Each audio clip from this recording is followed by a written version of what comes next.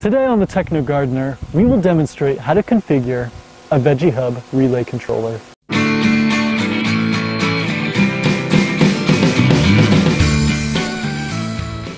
This tutorial will explain what a relay controller is, show how to fetch a hub's IP address, demonstrate how to configure your VegeHub's relay, and cover how to easily override your relay using VegeCloud.com. A relay acts as a switch that allows power to flow to your device. A good example is a light switch. When the switch is off, no power is able to reach the light. However, when the switch is on, power is able to flow freely. Likewise, the VegeHub's relay can switch power on and off to your devices. Incredibly, you can configure your VegeHub relay to automatically switch on and off based on certain conditions, such as when a sensor hits a certain threshold or when it becomes a certain time. To be clear, the VegeHub relay does not generate power. It is simply a switch. Just as an unplugged lamp will never turn on, regardless of how many times you flip the switch, your controlled device will never activate unless you connect an external power source. To begin, you will need to know your hub's IP address in order to make changes to its settings. Insert a USB drive with a micro USB adapter into the hub. After a few seconds, remove the drive, plug it into the computer, and select the file named ipaddress.txt. You are now ready to configure your relay settings. First, make sure the hub's yellow light is on by pressing the middle button on the board. Copy the IP address from the thumb drive and paste it into your browser. This should open up the hub's setting page. Select the middle tab titled Relay Setup. Select how you want your relay controlled.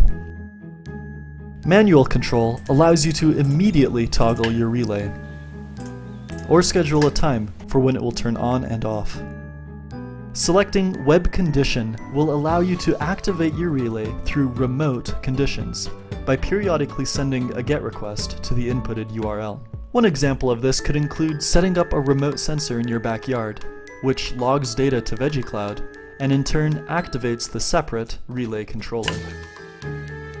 Selecting Sensor Condition will control the relay based on the hub's local sensor's current value. If you have multiple sensors connected to your hub, you can create a combination of conditions to turn your relay on and off.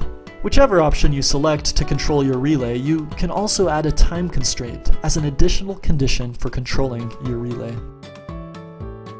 Recently, I've been working very hard to automate my garden ecosystem. I have a lot of plants in my house and I wanted to create a way to have them grow with minimal maintenance.